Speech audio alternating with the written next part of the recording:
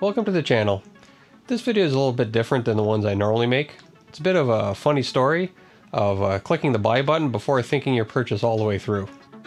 There was an easy solution to this problem, but easy isn't fun and it doesn't make for good content. So I ended up creating a lot of work for myself on this project. So keep watching and I'll explain how I got myself into this situation, and then I'll show you how I got myself out with a pretty crazy build. And then at the end we'll run some prints on the Saturn IV Ultra. About a month ago I sold my original Saturn printer and bought the Saturn IV Ultra after seeing some positive reviews and how the tilting bed drastically increased the print times.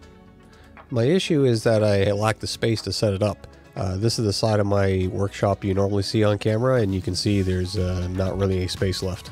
The other side of the room is where I have my CNC and lasers and a lot of junk that I store between projects. So this is the area that I'll get a makeover to make it more functional and create a space for the printer to live.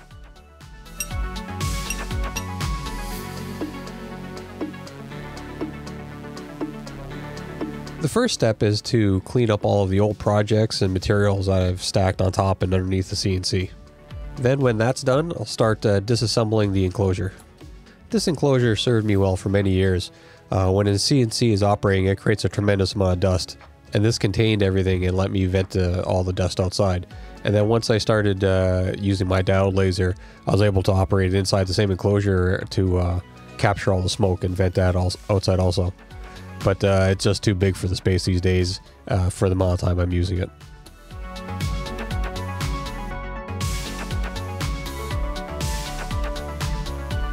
I'm sure if I was to fully disassemble the CNC, I would find a use for it in a few days. So I'm just going to leave it on its platform and store it as is, so if the need comes up, I can always just throw it back up on a table and plug it back in.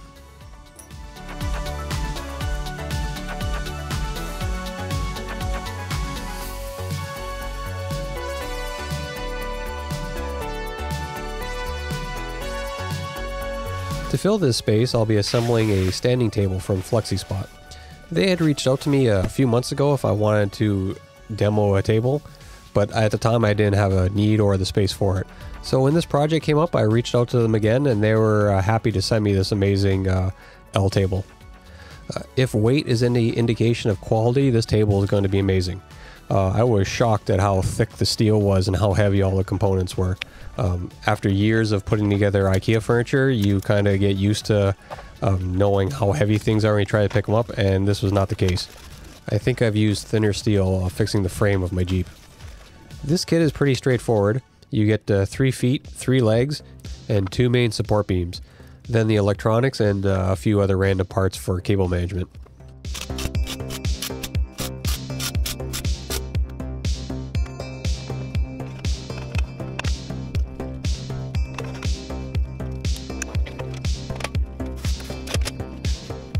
This setup came with the bamboo surface, which was also amazing.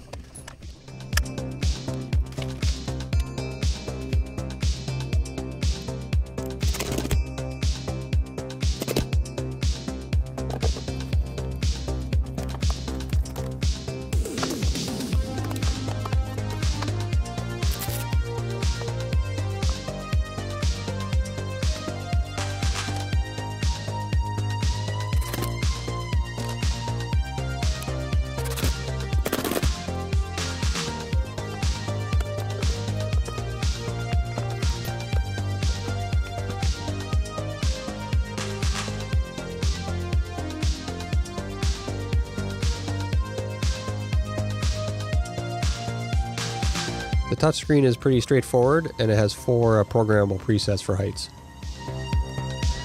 Once assembled, I had to perform the standard strength test I see everybody else do. It was quite shocking. When sitting on the table there was 0 flex. Usually a table this size there's a little bit, but it was solid. And while I was lifted into the air, there was no noticeable strain on the motors. It was moving as if I wasn't even on it.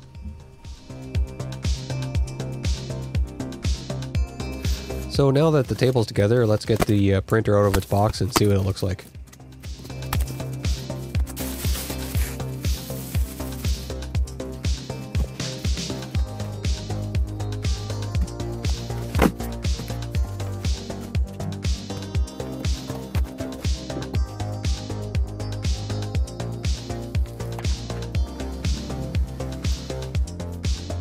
So this would have been a perfectly fine setup, but you see, I can never leave well enough alone. Because overkill is underrated, my friend.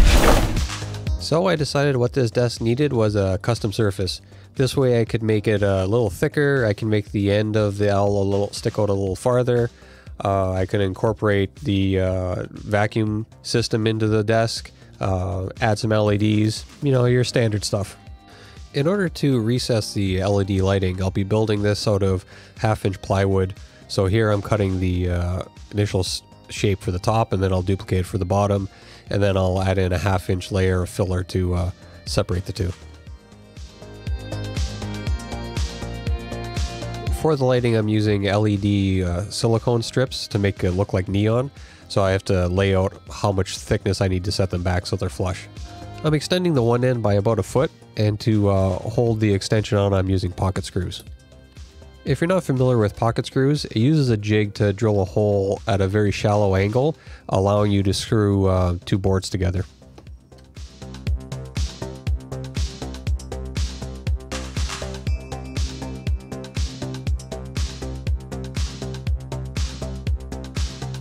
To build the center, I'm just using 2-inch strips of plywood to build a perimeter and then a few supporting ribs in the middle.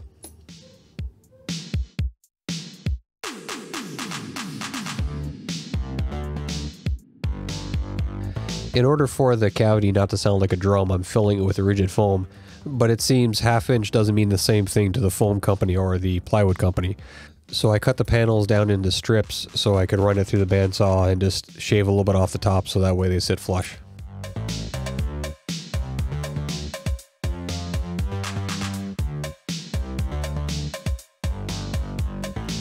For the top surface, I didn't want to just have a straight line where the 2 pieces of wood joined, so I thought I'd try something new and inlay some metal wire lacing to hold the 2 pieces together, along with some resin to hide the joint.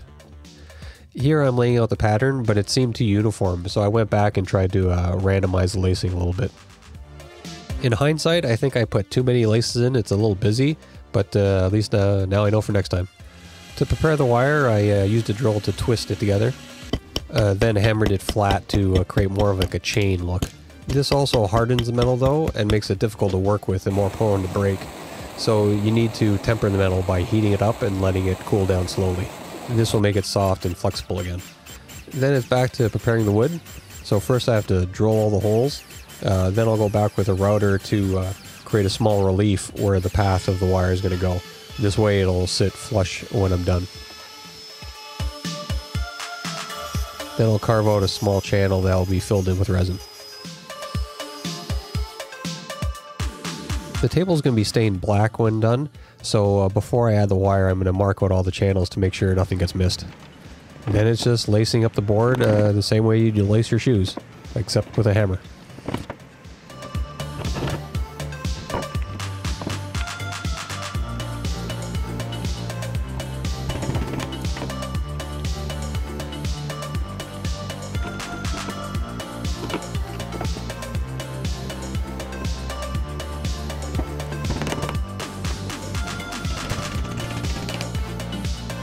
With everything assembled, the table gets one final sanding, and then we move on to stain.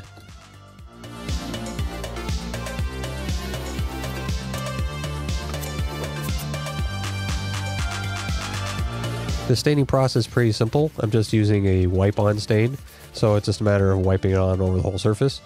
I took some time around the metal stitching to make sure everything was covered properly. For the resin in the center channel, I'm just using some clear UV resin and adding some red pigment to it.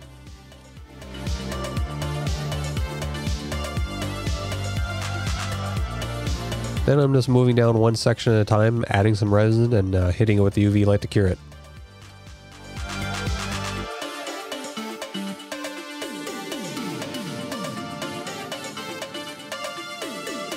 Once that's done, I'm going back with just clear resin to fill in the holes around the wires. The last step is adding a clear coat. The back will get 1 coat of finish, and then I'll add 3 coats to the top.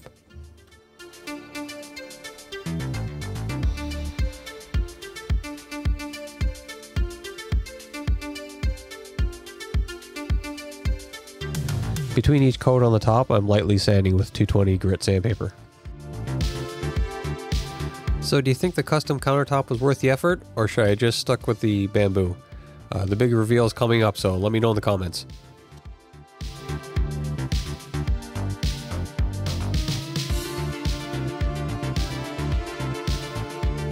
After the last coat, the table sat for 3 days to let the clear coat fully cure.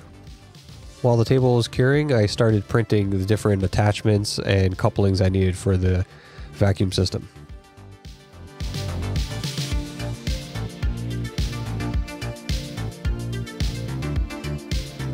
The main inlet has embedded magnets, which makes it simple for me to switch between different machines. Underneath the table, I have an adapter that will go from the 4-inch pipe to a 6-inch pipe. These are connected together with flexible hose and metal tape. The 6-inch duct fan gets attached to the other end of the table. And a 6-inch tube between the two parts. To control the different elements, I printed up this little box that holds a standard 3-pole lighting switch.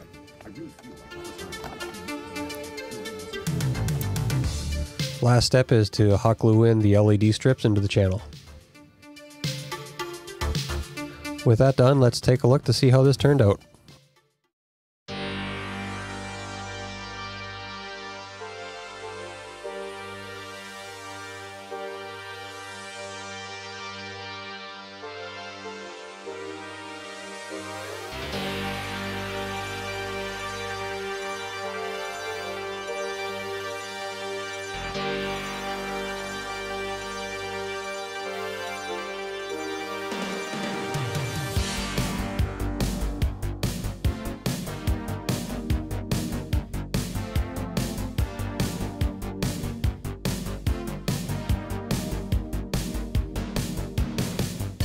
And here's what the final setup looks like. On the left I have my fiber laser that's used for metal.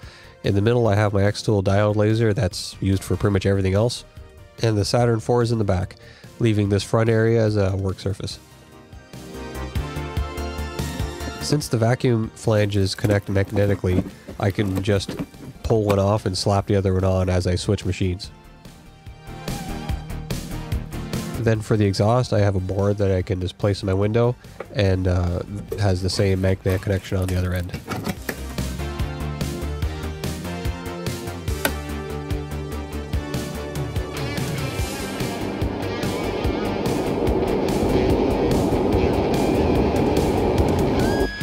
I also plan to use this as a sanding and painting station, which should drastically cut down the amount of dust and paint fumes in the air. I just have to unplug and move my diode laser, and I can put this filter box in its place.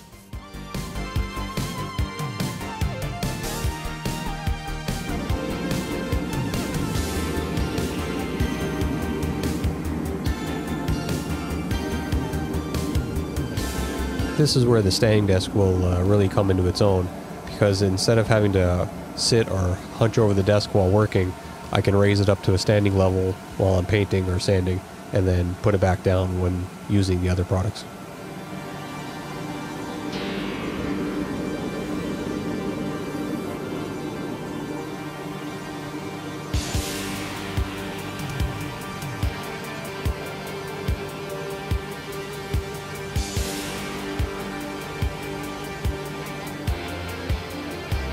FlexiSpot also sent me one of their office chairs to try out. I've been sitting in the chair while editing this video, and it's pretty comfortable.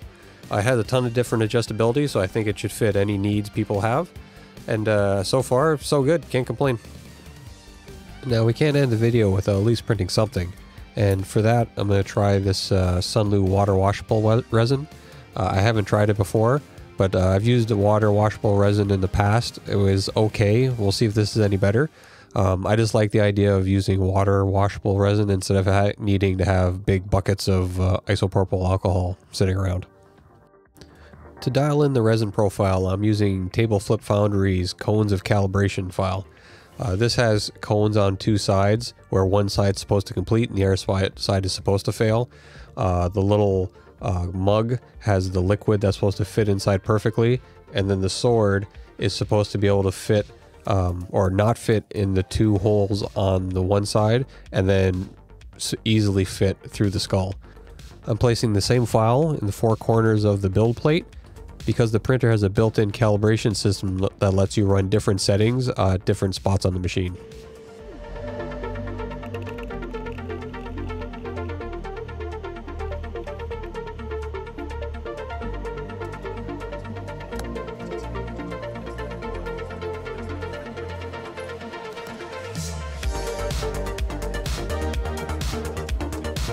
Here's the build plate after cleaning.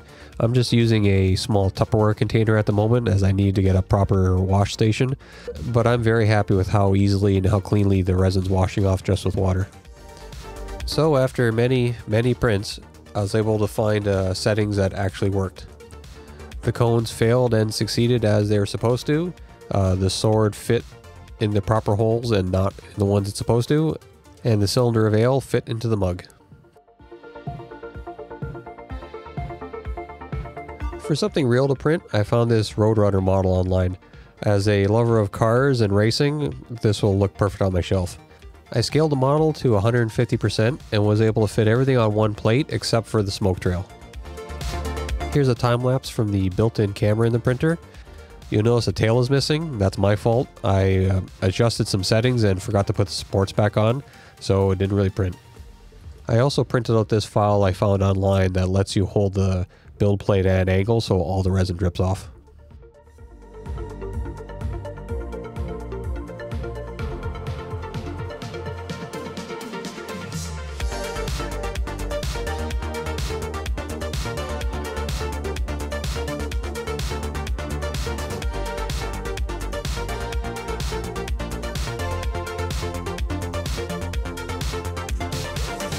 And once all the parts are washed up, they just need to go for a little spin in my custom curing chamber I built a long time ago.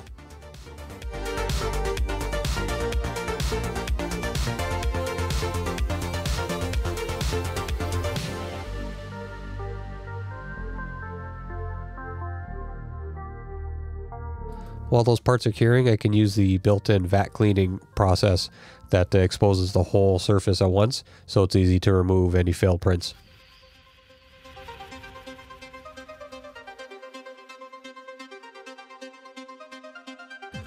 And here's all the final parts. I think they look amazing. They're extremely smooth. I mean, they almost look injection molded. I really like the way this resin turned out. It cleaned up easy. Usually with water cured resin in the past, I've had to go over with isopropyl alcohol at the end to clean it up. This didn't need any of that, and all the parts fit perfectly. This video is already getting a bit long, so I don't really have time to paint this right now. So I just temporarily hot glued this together to see what it looks like. I think it looks great. I kind of want to print this even bigger now. So that was quite the build.